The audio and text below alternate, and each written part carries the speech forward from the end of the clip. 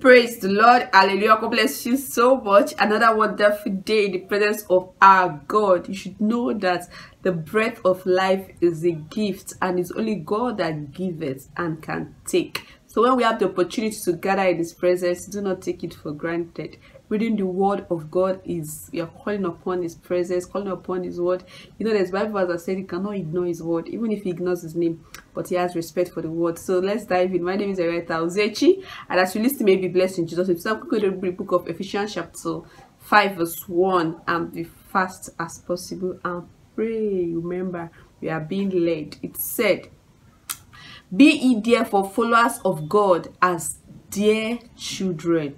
If you read Old Testament very well, you will know that New Testament is a bliss. New Testament is just so simple to understand, so simple to assimilate, even to just a layman. You should know.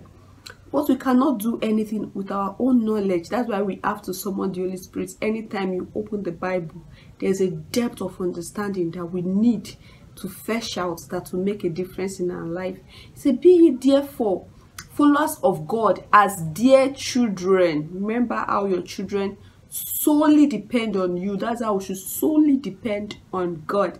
"And walk in love as Christ also had loved us, and had given us Himself as an offering."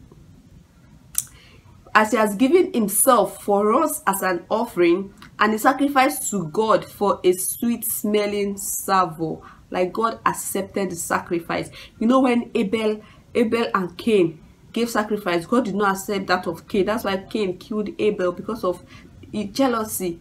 But Jesus sacrificed Himself, and it was a sweet-smelling savour to God. God accepted it for us to call Him Father, to be His dear Son. There's a Bible verse that says that those that believe, He has given them the power to become the sons of God. I don't know what you're waiting for outside Christ. I don't know what you're doing without Christ. I want you to know that if you believe that Jesus Christ is the Son of God, you are automatically the sons of the Most High God. Hallelujah.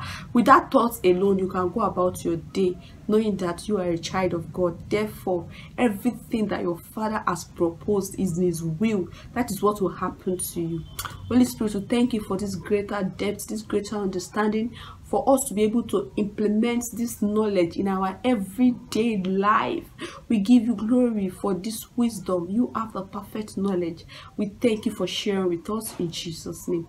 Amen. God bless you. Share, subscribe. Let the word of God go out there through you to have a lovely, lovely life.